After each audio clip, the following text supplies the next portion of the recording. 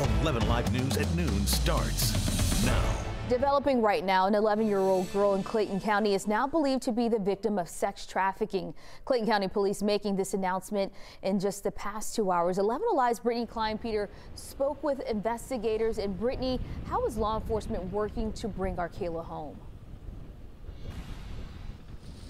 Good afternoon. Police believe that 11-year-old R'Kayla is in danger, as you mentioned, and they're working with local and statewide agencies to try to bring her home, track her down. Officials, though, say her family claims the 11-year-old left her home on Tuesday just before 4 p.m. with a packed bag. They do believe she is with an adult, a male or female, but they're not sure of the identity of that person, and they don't have the person's age. They believe she still is in the metro Atlanta area, and they're cautioning the public to not hinder their investigation.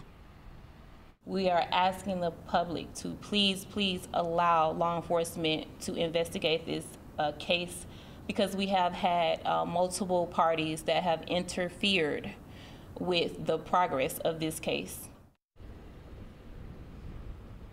They say R'Kayla is 4 feet 11 inches tall, about 120 pounds, and she was last seen wearing jeans, black tights, and a gray top. They also said that she left with a gray and white hoodie, and they say if anyone sees her, just make sure to call 911 or police.